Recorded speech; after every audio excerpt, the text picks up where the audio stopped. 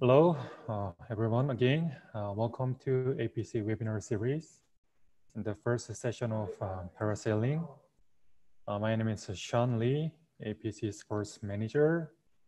It's my pleasure to meet you today. For today's session, Mr. Massimo is with us. He is the Para World Sailing Manager at World Sailing, also former parasailer. Is going to provide a full overview of the discipline, covering aspects from sailing for the first time to equipment and adaptation to suit different requirements. I'm sure this will help your coaching, training, and also management work. I have housekeeping that require your cooperation. Please make sure your microphone is on mute during the session. The Q&A session will be given at the end of the session. However, you are welcome to leave your question in the chat window anytime. Also, all participants are requested to send the full name in English together with the email address in the chat window to verify your identity and generate the participation certificate. Without further ado, I hand the microphone over to Massimo, please.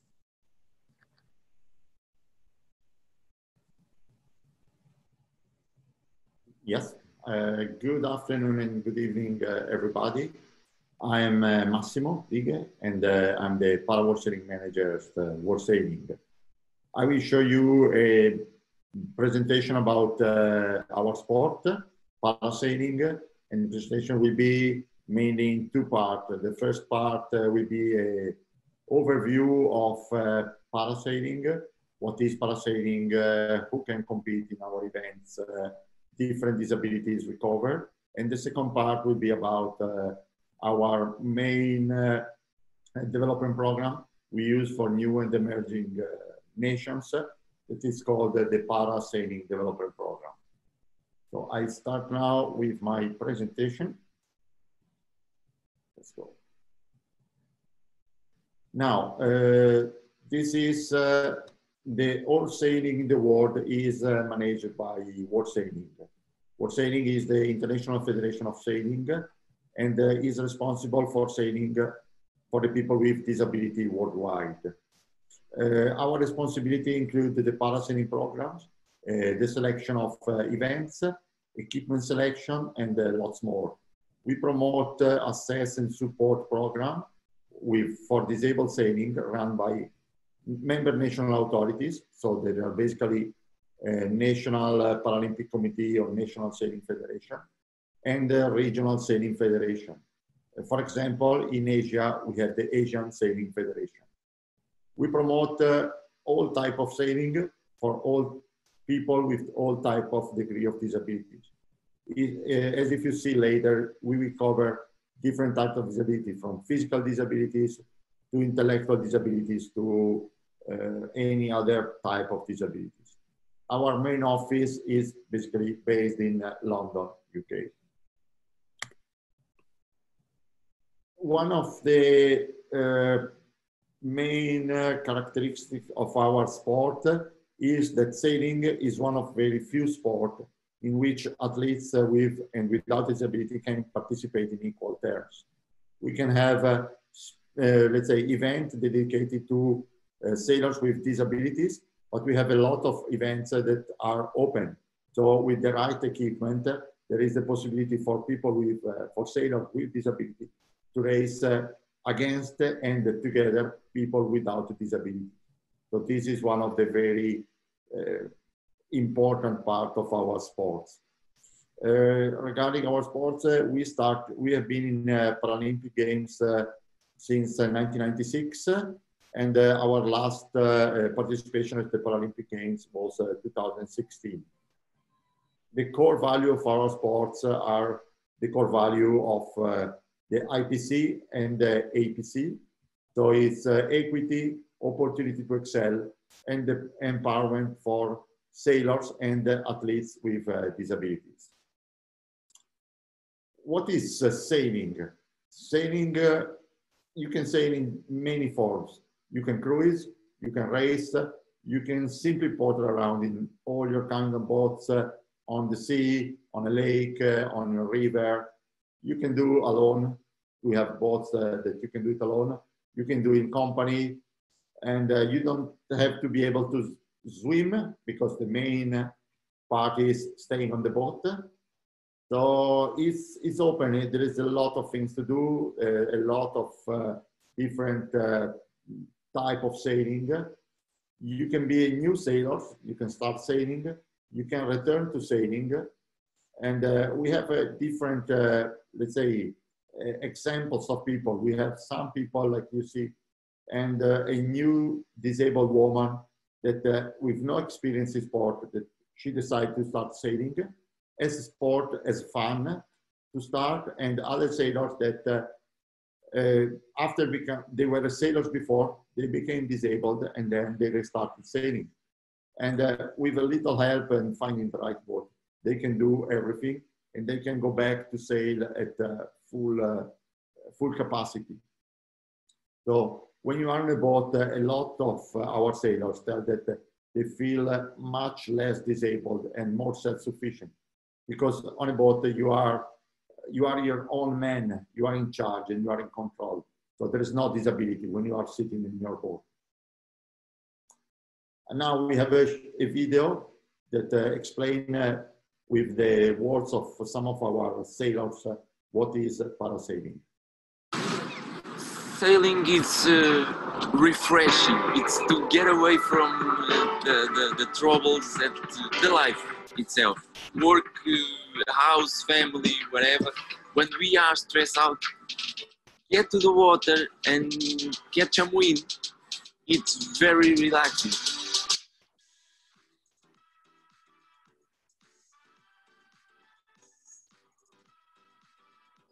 Ya, navegar para mí, a vela, con una metáfora de la vida, ¿ya? Que al final puede cambiar el viento, puede cambiar la intensidad, puede cambiar la dirección, y al final depende de uno ajustar las velas. Y con eso uno puede llegar a donde uno quiera. Entonces al final es ser protagonista de lo que te toca vivir y no víctima de lo que te toca vivir. Así que... Well, it's a grand adventure. So you never know what the wind is up to, and I wish other people could get to experience it.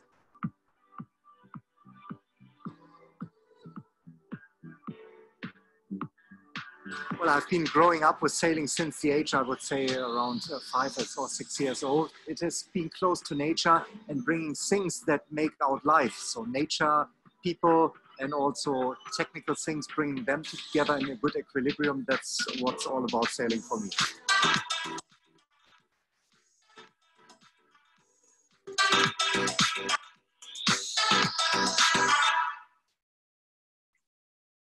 Have you seen, we have different type of boats, different type of disabilities, and all sailing together.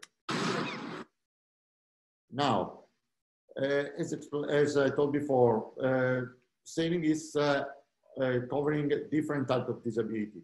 We have sailors that have disability that may limit physical mobility, so physical disabilities. We have sailors with developmental disabilities. We have sailors with visual impairments. We have blind sailing events. We have people with hearing impairments. We have a World Championship in cooperation with Deaf Olympics and World Sailing events and World Championship with people with hearing impairments. And we have sailors with cognitive disabilities. So as you can see, we can cover all the type of disabilities. We have a different approach for each type of disabilities, but everyone can sail. The boats. There are several classes of boats that are popular and are mainly used by our adaptive sailing program. Usually they are the Hansa dinghy and mainly the Hansa 303. Then we have a SV14, as you see is the boat on the top left. And is a new boat that just started now to be used. And this is a boat that came from Asia, is manufactured in China.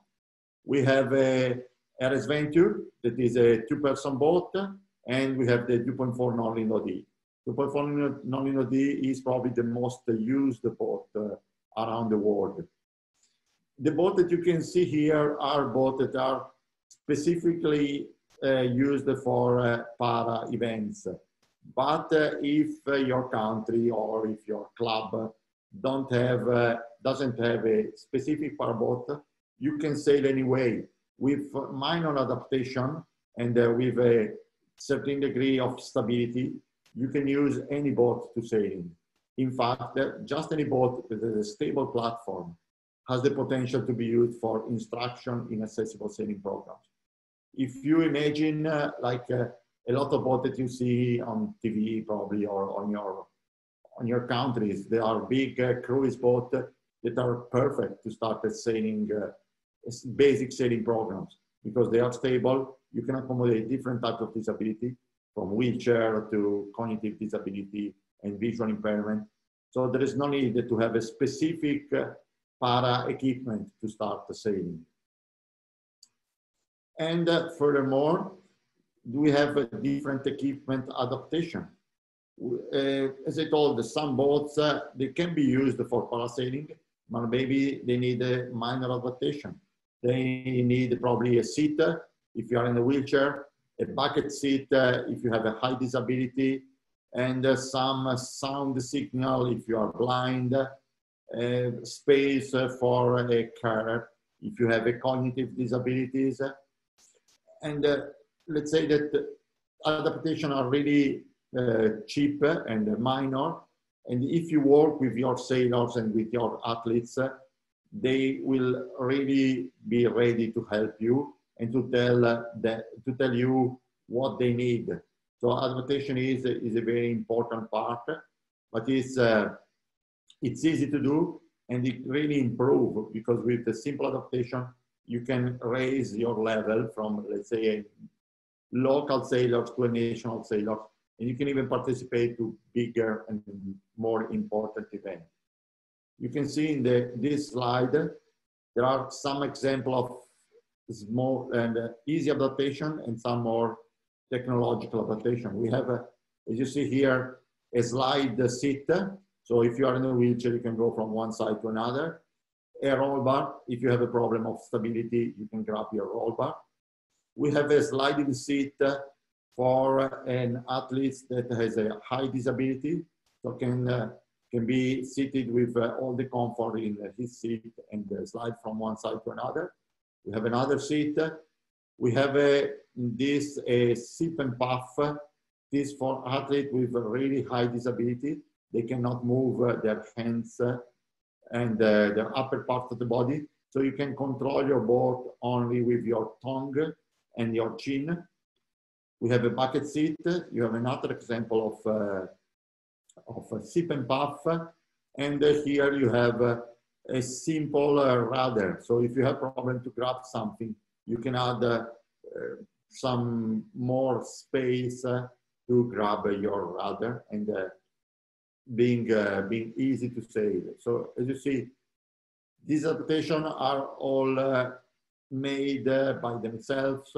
It's not a big, there's not a big involvement of technology otherwise than the sip and puff. But the sip and puff is some of the manufacturers, they already provide all the technological part.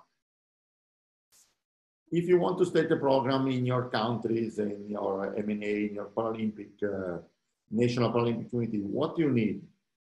You don't need a lot of things. You need basically one of 3 boats that are the same boat, that are the same type, and that can be easily made accessible if they are not already accessible.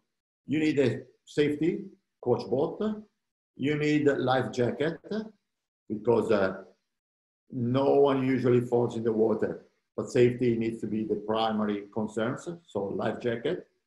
You need some waiver or program release to explain what you are doing, and then you need to check your venue that is accessible that has needs that fit the needs of the participants.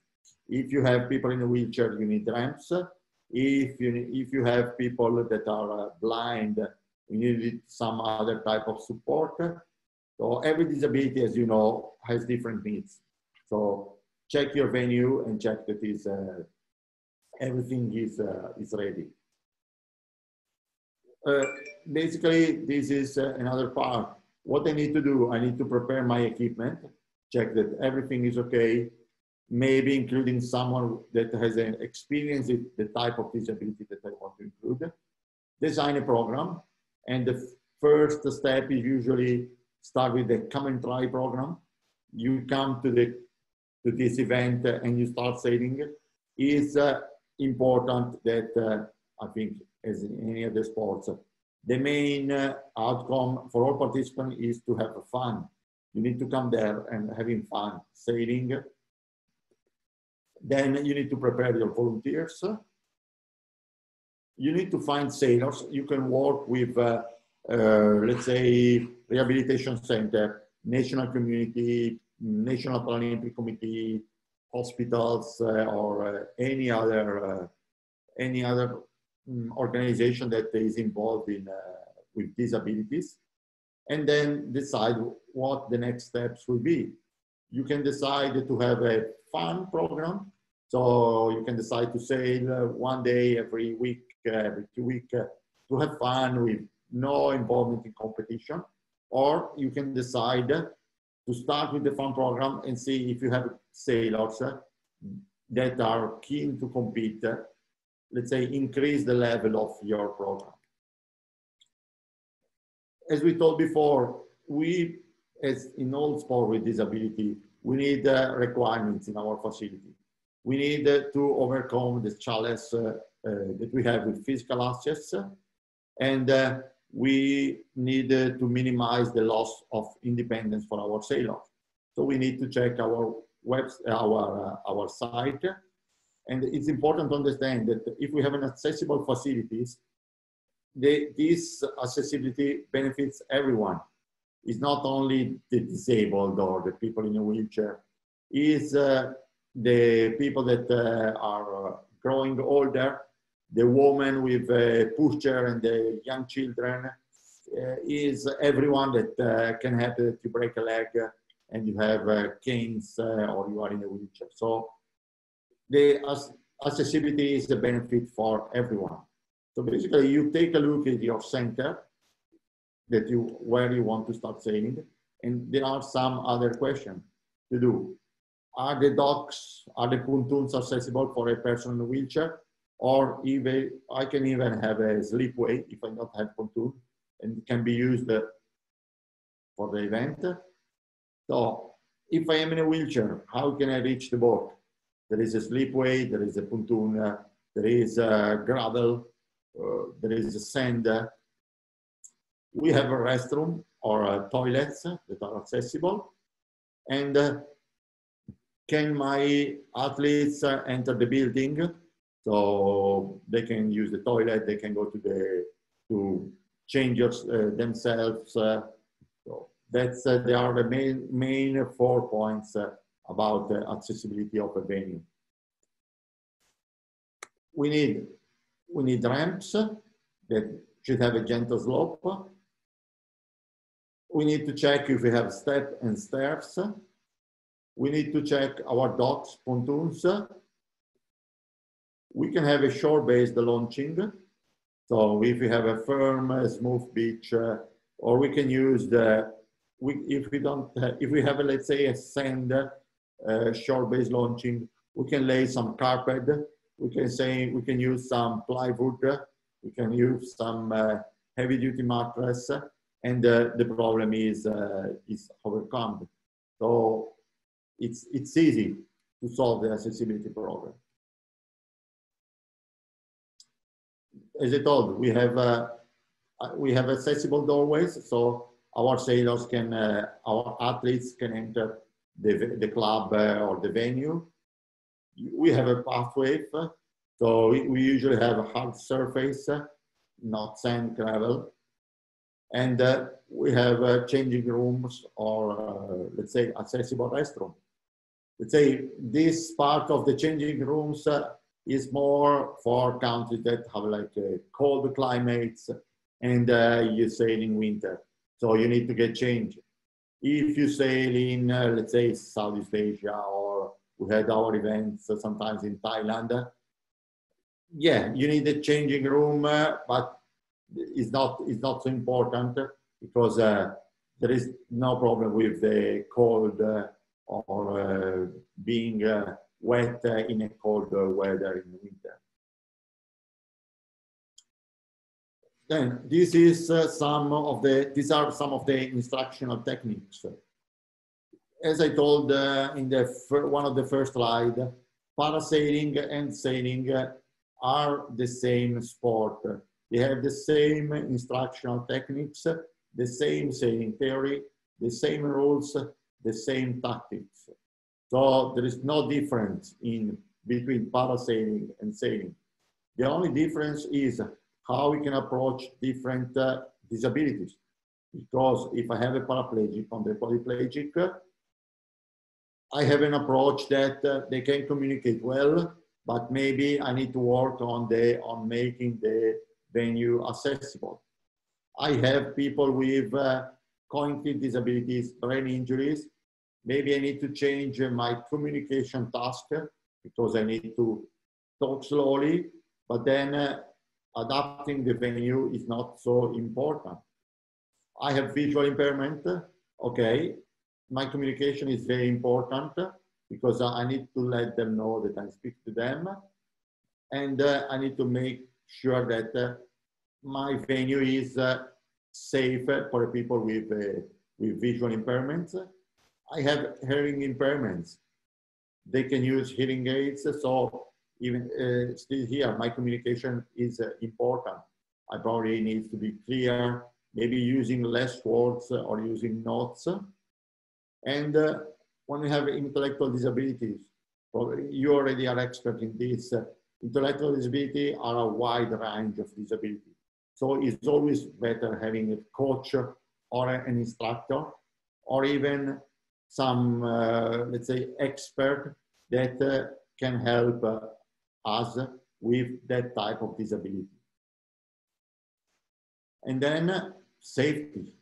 Safety is paramount in every sport. In our sports, is even more important because we are on the water, and sometimes take like you stay out in the water 1 hour, 2 hours, 3 hours. So we need to check safety very carefully. And the main concerns are hypothermia, heat exhaustion, or dehydration. We have some sailors and some disabled people. They cannot feel heat, they cannot feel cold. So it's very important to make sure that we are in control of this part. We can have behavioral issues with people with intellectual disabilities. For that reason, it's important to have someone prepared on that type of disability. We can have communication. As we told before, communication changes greatly between people in a wheelchair, blind people, deaf people, people with intellectual disabilities. And we need to have safety consideration, especially for people with disabilities. If you are in a wheelchair, maybe you cannot feel pain, and we need to take care of the legs because they don't feel if the leg is bent. And it's really important.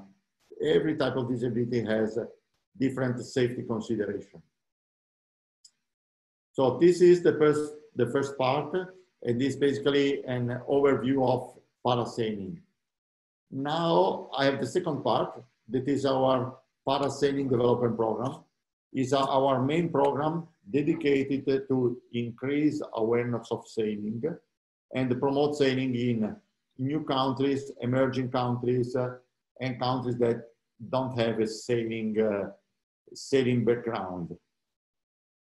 I have here a video about the parasailing program we did in 2019.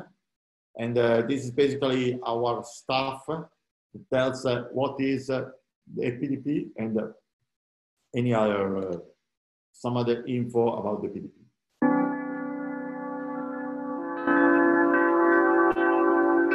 In the PDP, we provide some theoretical lessons that are covering approaching disability, how to approach different types of disability, adaptation of the bots, functional classification, how to involve a parasailing program in a national program. And at the same time, we provide on the water lesson with our coaches. So we help sailors and coaches have a first experience of a para. So focusing on three main areas, we'd look at the M&A and what they're doing, what they need to develop a program. And then we'd look at the coaches that are working with the people. So maybe there's already coaches that are involved in sailing and changing their thinking to understand that it's reasonably easy to coach people with disabilities. And then looking at any existing sailors that have disabilities and how to open more doors for them and improve their sailing. We've got 5 M&As represented here, 4 of which don't have a power program at all. So we're very much working with their coaches in sort of looking at techniques and discussing ideas about how they can set up and establish their own programs. My aim is to provide these countries with a basic knowledge. So the coaches that are here can interact with the country and give their experience, provide their opinions, and helping other coaches at the local club. The ultimate aim is obviously the reinstatement of sailing back in the Paralympics. But I think sort of fundamentally, probably more essential is that is the growth and sort of retention within the sport as well. Anybody can sail. It's really a sport that anybody can do, whether they do it at performance level or recreational level. Doesn't matter, but it's open to anyone who wants to do it. And we need to think of sailing being open to people with disabilities, people that are fully able, and just get sailing going.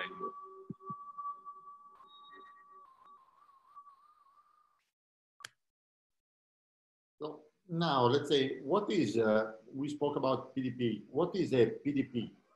Basically, is the World Sailing Para-Development Programs is aimed to help member national authorities by assisting in the development of training of parasailors and their coaches through a number of dedicated performance clinics, as well as helping them to arrange classification opportunities for sailors. They are not yet classified in order to compete at the international events. Basically, our PDP is focused on enabling the participation nation to grow with sustainable training programs aimed to increase coaching and sailing competencies in Paralympic sailing, aspire to increase awareness of parasailing, and increase the number of coaches equipped to deliver parasailing experience in their own countries, is aimed to increase participation in parasailing events, is aimed to inform the member national authorities and any other stakeholders involved in sailing how to incorporate parasailing into their national training program. So in short terms, we want to provide the basic knowledge to everyone, to local level coaches, national training coaches, National Paralympic Committee, Sailing Federation about parasailing, because we'd like to that athletes, they go to the club or they want to start sailing, they find a knowledge in their area, and after they have this knowledge and they start sailing at the local level, they have the opportunity to excel, as we told, and to compete in an international event. And another aim is to create a sailing event in a specific area, like in Asia, to have an Asian sailing event or two different events, 2-3 events, having PDP, having opportunity for sailors to compete and to excel. How does it work? Basically, the PDP is a 4-5 days training camp based once a year, but if possible more than once a year, in each region, one in Africa, North America, South and Central America, Asia, Europe, and Oceania. Each clinic will be run under the supervision of qualified world sailing nominated experts and coaches with Paralympic experience. As you see in the video before, we can send our coaches or our experts, but many times we'd like to work with local experts because like in Asia, now we're doing about Asia, we have experts that are expert about parasailing in different Asian countries. So we'd like to use the local knowledge of coaches.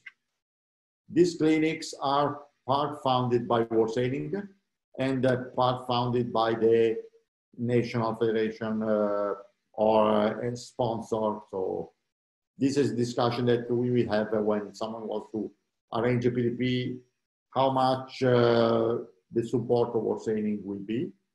And ideally, we'd like to have a para World Sailing, a PDP before an event, because so we can help sailors and athletes that are at events to increase, to perform better.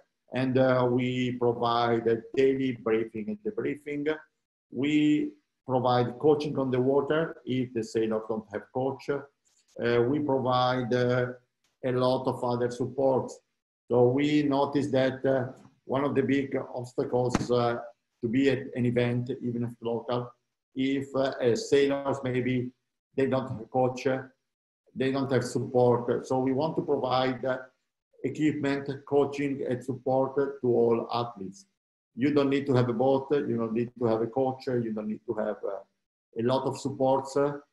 We can help you to come at our event, at our PDP, and be supported for 4 and 5 days. Who can attend the PDP? Everyone can attend the PDP.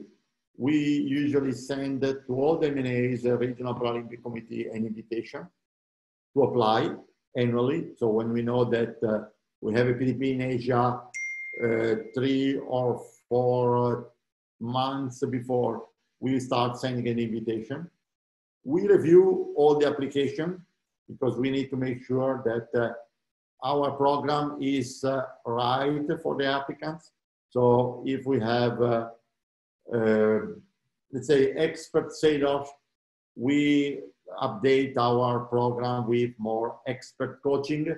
If we have a first-time sailors, we will have the program will start from scratch with really basic coaching and basic approach to sailing. And each MNA or Regional Paralympic Committee can apply usually for maximum 2 sailors and 1 coach and a caregiver if the athlete has a high level of disability and they need a caregiver to attend our clinics. But sometimes we will allow to have more than 2 sailors, more than 1 coach. It really depends from the venue, because if we have the possibility to host 30 sailors, we can have more than 2. If the venue is small and we are limited to 15, 20, we need to limit the number of athletes to increase the number of countries. And in principle, all the MNAs and the sailors, they are successful in their application, so they are accepted for our event. They could have up to 50% of travel expenses and travel expenses, accommodation, food cost, all covered by World Sailing. So let's say it's 50% of our travel and full accommodation provided. If, let's say I am a country that I want to host a PDP, what I need to have, what are my basic requirements? We need to be fully accessible because, let's say 60%, 70% of our sailors are in a wheelchair, so the 5 physical disabilities. We need to have teaching facilities that can be a simple whiteboard and a simple tent that we can sit all together. We need to have accommodation ideally not far from the sailing venue. We need to have a possibility to provide food, and if we can have excellent, good sailing condition, it's great. With the sailing condition that can be reliable, and I'm sure we can work with M&As to find a right venue with the right sailing condition. For an example, we will need a safe, wheelchair accessible pontoons, a safe sailing area, ideally 10 or let's say 8 to 10 Paralympic equipment or other equipment to accommodate sailing sailors with disabilities. As I told before, you can have specific para equipment. We can help maybe to provide specific para equipment, but if you have another boat, we can work together to make another boat accessible on, or otherwise to work with your equipment to make sure that we can use it for our event. And then we need to have accommodation. Ideally is within 10 kilometers. It's even better if it is a walking distance. But here, this is a point that we can work together. We had different PDP. Some PDP, they had really the accommodation at 2 minutes walk, and some was like 40 minutes drive. Is not a problem. And here we have another video about the Philippine sailors that competed in our event. Cherry Pinpin has flown almost halfway across the world to take part at the Parasailing World Championships in Kiel. She's one of 2 sailors from the Philippines competing in the women's Hansa 303 fleet. How difficult was it for you to come here? It's almost the other side of the world for you, isn't it? Yes, well, it was 19 hours, but 19 hours is nothing compared to the months of preparation in trying to get to Kiel to start with. I think we were working on this for 4 months of day in, day out, and that was harder than flying here. The Hansa 303 is designed to be simple to sail for people of all shapes, sizes and abilities. That makes for a level playing field, although steering the short, wide hull smoothly through the waves can be difficult to get right. Pinpin struggled on day 1, yet she's lost none of her fighting spirit. And I'm extremely thrilled, like I'm gonna go get some people today. Or actually, I'm just trying to do my best today. Come and see us on the water.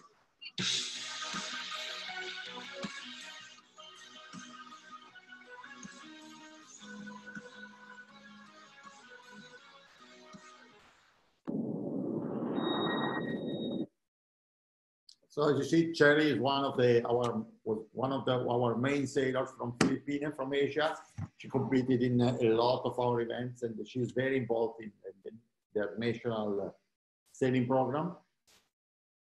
Now, what we did in the last 3 years, since we are talking about Asian countries, in the last 3 years, we had 3 PDP in Asia.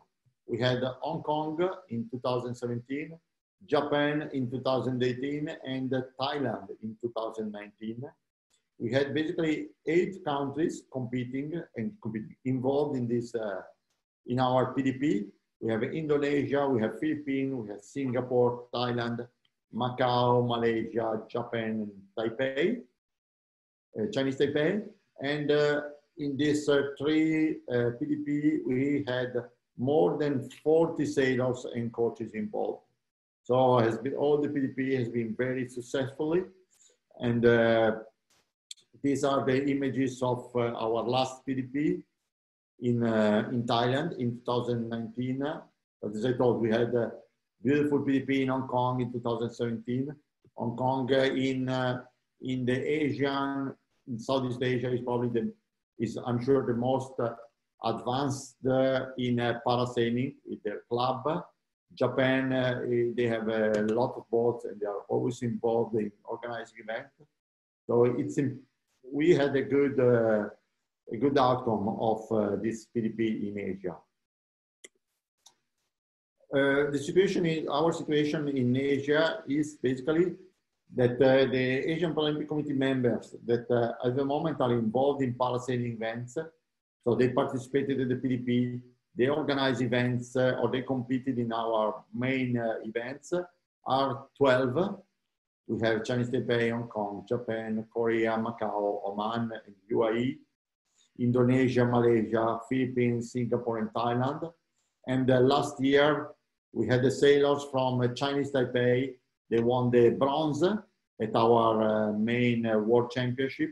So it was a very good highlight for sailing from Asian countries.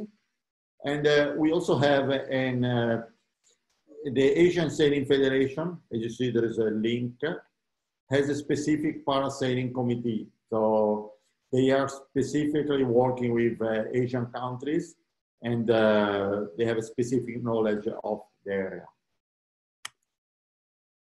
If you want to find some resources available online, there is this adaptive sailing manual. It is basically created by US Sailing in cooperation with World Sailing to create this adaptive sailing manual. This is a very good manual that covers all you need to know about disability in sailing, classification, and parasailing equipment. You can download it from there is a link here, and then when you can receive, when you will download the presentation, probably you will click on the link and you can download it. Otherwise, we have other resources. You can find it on the World Sailing website. So basically, we have a website that is www.sailing.org, and is full of resources for sailing and parasailing. Otherwise, it's probably the easy way. These are my contacts.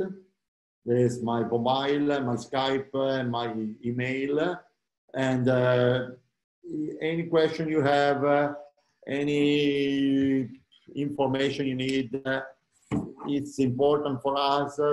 Please don't hesitate to send me an email or a Skype or give me a call, because we are here to help. We want to help you to be involved in parasailing, and we want to do as much as we can to help and to create the opportunity for everyone to sail. So this is the end of my presentation, and I leave to Sean, and if someone has a question, so I stop sharing my video.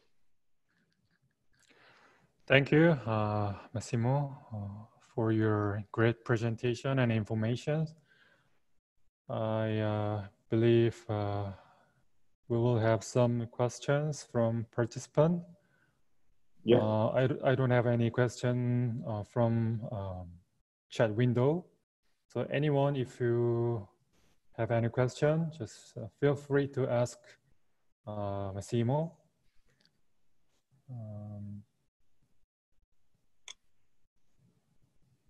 You can turn on your video so I can see your face and hand. If you may raise your hand for question, or you can speak, then I can hear your voice.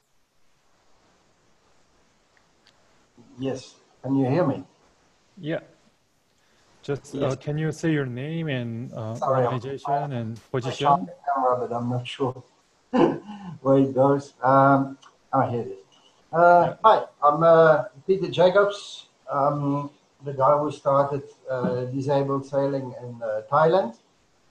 Quite recently, I think we're one of the newest group in Asia.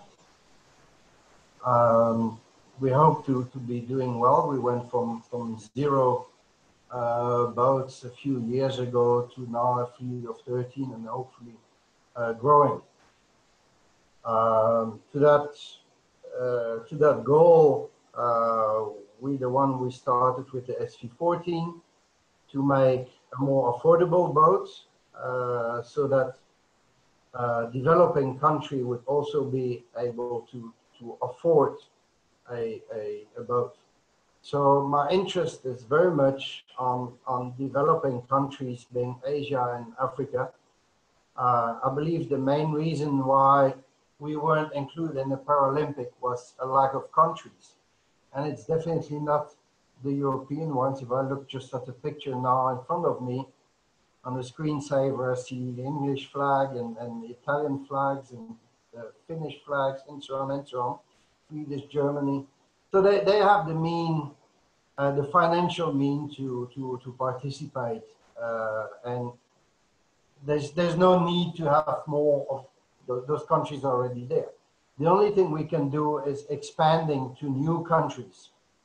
And yes, we have the PDPs, which are fantastic. And we had a very good time in Thailand and learned a lot of things when World Sailing and Rob came to teach us. It was absolutely fantastic. My question is, what are we really doing for the countries where there is absolutely nothing? I'm thinking about our neighbors in Myanmar, for example.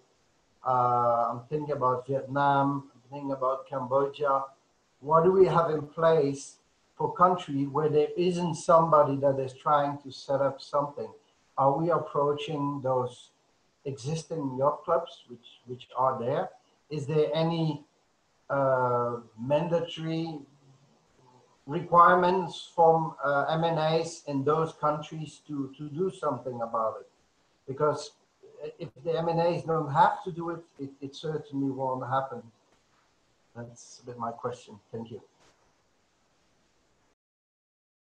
To answer your question, there is no, it's not mandatory for M&A to promote parasailing, and we have sometimes a problem of communication with M&As in some of the smaller countries, as you know, and for this reason we are trying to work with different stakeholders. We are trying to work sometimes with the National Paralympic Committee. We are trying to involve the M&As because we need to involve the M&As. We are trying to work with local organizations, but what we need is, I think, a link of different people on the ground and neighboring countries that can help to promote. Because we can do a PDP, we are more than happy to have a PDP in Asia. And we have a PDP in Asia planned next year in Singapore. We have the capacity to invite, as you told, Myanmar, Vietnam, and we have Nepal asking to start parasailing. We will be more than happy to be to invite them and to support them, to provide equipment, to provide economic support. But we need to reach them.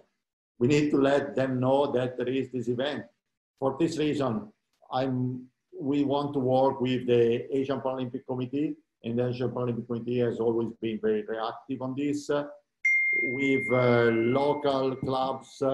So this is very important. And we need to work together because we are world sailing, but basically, yeah, we are in London. I'm not in Asia. And you in Asia, the Asian Paralympic Committee, knows better than anyone else how it works, the people to reach. So please, everyone, help us to reach sailors, to reach organization. Don't be, as I told before, you have my email. Don't be afraid to copy me in your email to anyone you think can be involved, because we have a lot of contacts, but sometimes, and I think it's a problem of other sports, it's not easy to reach the athletes or the people that are on the ground working on this topic. So, as I told, my contacts are in the presentation. Contact me, let's keep in touch, copy me if you have any contact, and I'd be happy to work and provide information and help as much as we can.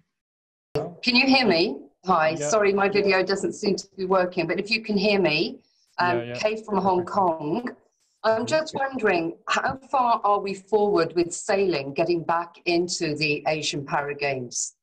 We had sailing in once in 2014.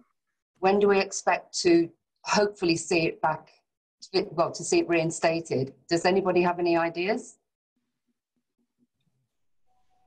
Let's say we applied for the 2022, and basically our bid for 2022 was not accepted for the event in China. I know that the Asian Sailing Federation is working with the organizer to have a possibility to be like a test event, because the Asian Games, they built a new venue for sailing. So we only need, the venue is there, and we have a Chinese manufacturer of equipment. They will be ready to help providing, let's say, providing boats. So at the moment, the situation is that we are not in 2022 officially, but I know that someone is, the Asian Sailing Federation is working on that. Okay, thank you very much. I'll help if I can too. Yeah, absolutely. Thank you, Kay. From APC perspective, all the sports are open to be included the sports program of Asian Para Games, including sailing. We are also looking forward to having back the sailing to our Asian Para Games. But unfortunately, like Massimo said, it will not be happening for 2022 games. But like I said, there's always opportunity, so we will see. Thank you. I don't see there's no more questions from our audiences. So before we close today's session, I'm sure there will be, okay, I got, yeah, I'm told that Mr. Tarek has a question or something to add. Okay, go ahead, Tarek. Yeah, actually, it's not a question. Thank you, Sean. And I would like just to say hi to our presenter today, Massimo. It's much appreciated from your part, and thank you for your time and efforts to make this webinar today happen. We are very delighted, and my apologies for not joining from the beginning. I was in the middle of another meeting with Tokyo 2020 organizing committee. So thank you so much again, just on behalf of the APC board and the management team. I would like to pass my regards to you, and hopefully this will not be the last webinar. There will be more occasions to meet again, either virtually or physically, to share more information about parasailing and how we can jointly work together to reinstate the sport and the games, either at the regional level or the Paralympic Games. Thank you again, Massimo. Thank you very much, Tarek, and thank you for the opportunity to have this webinar, because for us, it's always very important, but especially in this moment that we cannot travel, we cannot be at the Asian Paralympic Committee meetings. It's very important to promote sailing. Thank you. Okay, any more questions from audience?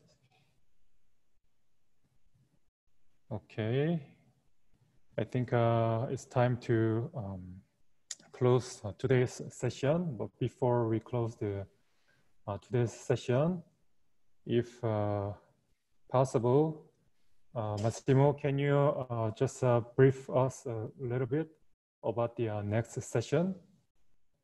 Yeah, next session will be specific on classification, so functional classification for sailors, so to understand what type of disability and what type of check is requirement to compete in a specific parasailing event and a parasailing championship or parasailing regional events.